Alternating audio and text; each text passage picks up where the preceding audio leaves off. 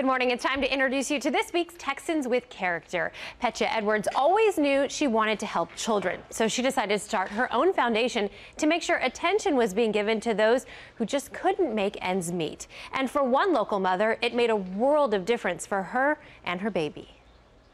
When I think of abandoned children, it's tough. Petya Edwards has always had a soft spot in her heart for children.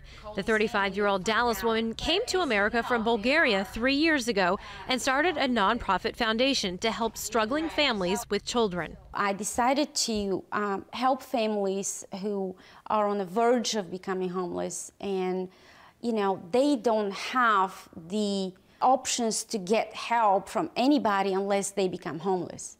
And I thought, it would be great for those people to go somewhere, call someone, and get help before they have to go and sleep in their car.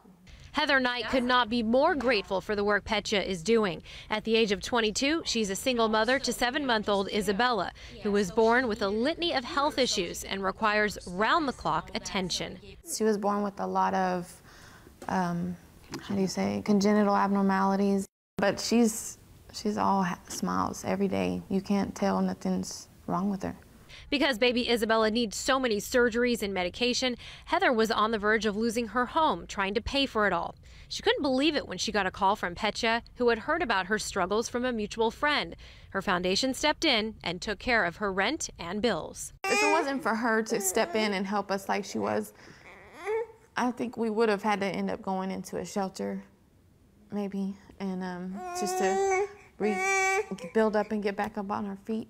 Heather, the mother, used to work, but then she can't work anymore because she needs to take care of the baby. So what do? You go sleep in your car, and this is no situation that can be ignored. Heather is slowly getting back on her feet, and Isabella's health is starting to improve. She says she's not only thankful for the help, but she's already planning to pay it forward. When I get out of school and I start making my money, I will definitely be donating and helping. I have dedicated my life to help people, and this is what I do best. The Petya Edwards Foundation is nonprofit and receives its funding from donors. Petya does not take a salary.